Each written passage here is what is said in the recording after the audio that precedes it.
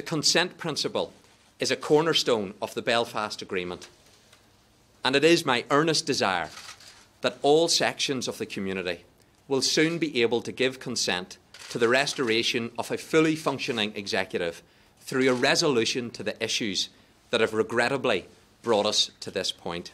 The First Minister's resignation means that the Northern Ireland Government has no executive, so the Assembly has no ministerial powers and therefore authority to change legislation.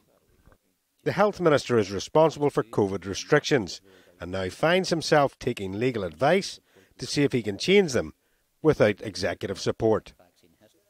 Most of the restrictions are around retail and hospitality, two of the areas hit hardest by the Omicron regulations.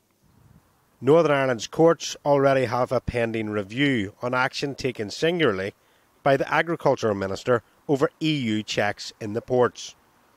What's left of the government will be keen to avoid setting a precedent that allows those checks to halt. Minister Swan has written to all parties on ending COVID restrictions and expects a response no later than Monday. Dougie Beattie, GB News, Stormont.